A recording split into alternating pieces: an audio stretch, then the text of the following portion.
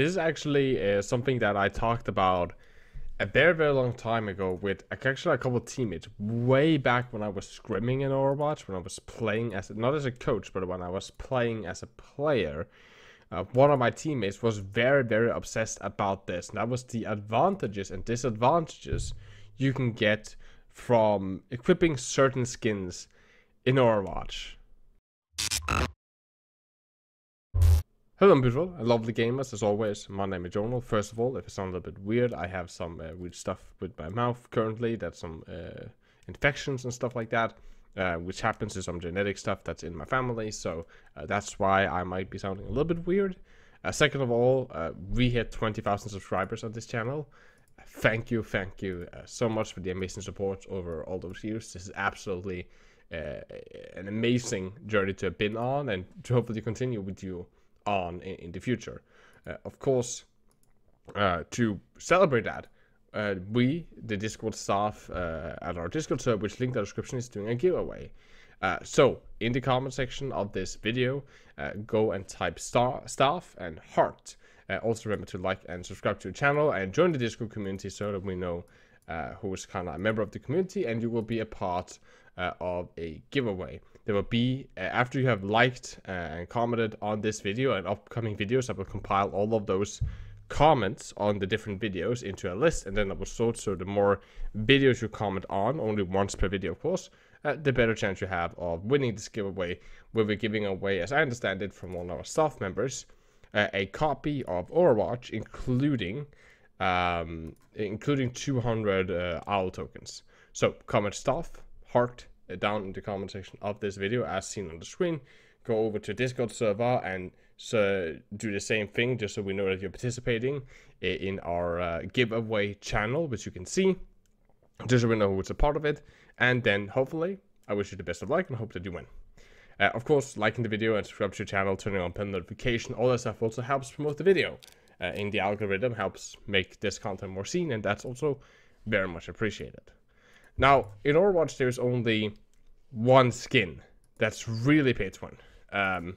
And you can argue about using the word pay to win. What essentially it means is, it is not pay to win the fact that it actually gives you a stat advantage, or that it has like a major difference. If not, then you would see everybody abusing it on the ladder. But what it does is, Hanzo's, Okami, and Lone Wolf skins actually do give a general game advantage, in the fact that the wolf head is bigger and therefore blocks far more of the screen. So if the dragon is flying towards you, without the skin, you can actually see through the dragon. You can actually see people moving. You can actually hit shots through the dragon if you have to. It doesn't block as much. But with your common Lone Wolf skin, it actually blocks LOS significantly, sending it towards players. A point actually doesn't just work as near denial, it also breaks LOS for a lot of people, which actually is a gameplay advantage that you can have. It's a minor one. It's not something that is incredibly just completely bonkers, but it actually is a minor game design that I find a little bit weird. Now, and then there are the other ones that I personally don't agree, and I want to talk a little bit about why I think that these are wrongs. So, certain Overwatch skins have different head hitboxes equipped. So, if you look at this standard Zarya skin, for example, and you compare to one of the Arctic skins, on the Arctic skins, her hitbox is actually bigger. Her hitbox seems to be larger, which some people take as don't use the Arctic skins. Now, the hitbox are the same, but it looks bigger, which some people claims makes it easier to land headshot, which I personally think is stupid. The same if you take a look at the Griefar skin and you take a look at some of the other skins where Reinhardt is not wearing a helmet, his head hitbox is easier to see. And some people say that that actually does that. If you use something like Griefar, you actually has an advantage compared to other players, because you can't effectively and easily see his head hitbox, and therefore it would be hard to find, hard for you to click on. And actually the same goes for, and this is like significant, like if you see them side by side, the normal Genji skin versus something like the Illidan skin. The Illidan skin is much larger when it comes to hitbox and hair, and some people therefore claims that it is easier to spot, and again easier to hit, because it's a bigger stimulus for your eyes.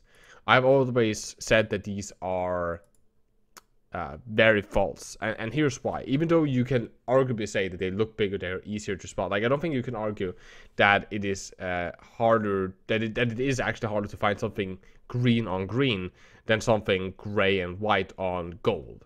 I think that's or other skins are better examples of this in the Reinhardt skins. And in the Illidan Genji, it is significantly, his hitbox is not bigger, but it is bigger. Like, you can see it side by side. It is significant. There is a size difference to how large it is. And my point is that if that the disadvantage you get from equipping such a skin, if you want to call it a disadvantage, or the advantage you get for playing against such a skin, is so minuscule that I don't think it would make a difference in the long run. Like, it's not like it may be in a you know, over maybe a couple of 100 shots, you land 3 headshots more, maybe you spot him a little bit earlier. But generally, especially when we start climbing to high elos, pro players and high elo players, they don't need that to hit. Like, they shoot at head height, and it's not like they are, like, you know, analyzing the body of the opponent and then taking the shot. They know where the hitboxes are. They pre-aim those heights, and by muscle memory, they shoot at those heights. So you don't really think about what skins you're coming up against when you're playing those high elos. Could it make a difference in lower elos? Again, no. Because in lower elos, they don't have the control, in my opinion, to... Again, this comes from somebody that private coaches a lot, has private coached hundreds of individuals, has worked with contenders teams. The difference for a low elo player, right? So I've worked with high elo players, you know, 4.6k, played in contenders, that kind of stuff, and I've also worked with bronze players. I still do, and everything in between. In low elos, they don't have the control to make those accurate moves, and the difference between them making the hitting or missing a shot is not the head hitbox is more visible. They miss shots because they're looking at the ground. They're not pre-aiming the same height. They don't have the muscle memory and mechanics to do so. In high elos, they don't need that advantage because their aim is so consistent already. And in anything in between there, the aim is so fluctuating and so inconsistent when it comes to headshots that it is like, it's either muscle memory, and it's just how good that muscle memory is. It's how good that accuracy is that makes a difference, not which skins you're facing against. I understand some people really like to try to milk every single advantage out of that, and trust me, I'm the same. I really focus on getting every single advantage out of every position I can do. Min-maxing stuff is what I love, but this isn't it. What is it, as I talked about earlier, the Hanzo skin or Carmen Lone Wolf actually does give a significant dragon size comparison, right? So the wolf is just so much larger and blocks so much less, and a lot of people actually don't know that because a lot of people haven't seen it like side-by-side comparison. So I hope this was at least somewhat educational. And again, for the people that again agree or disagree, comment section, like, subscribe to the channel, turn on bell notification. If you want to rank up and improve and get better at the game, you can hire me as your private coach. It's 50 euros for a 2-hour session. It also helps support me and the channel financially. Link down in the description. And of course, my Twitter and Twitch. Drop me a follow. I'm actually soon, very soon, very excited, building a new computer. I've ordered majority of the parts, just waiting for the GTX 3080 to stop being scalped. And then I'll be able to buy one at a normal retail price. I'm not paying scalpers anything for that. I don't want to support that practice. So I am waiting for that to come out, and then I'm building one hell of a gaming setup, and hopefully I can start streaming again, as I won't be suffering for FPS performance issues and like dropping frames and having input lag because my computer can't handle the stream and the game at the same time, which is fun, right? So stay tuned for that. Twitter, Twitch, Discord, all that good stuff. Link down in the description. Thank you guys so much again for 20,000. I'm working on a 20,000 subscriber special. Just hang in there. Please do take care of yourself. Stay positive. Wear a mask. Tell somebody that you love them. And as always, my name is Jonal, and you guys keep the enemy in your crosshair.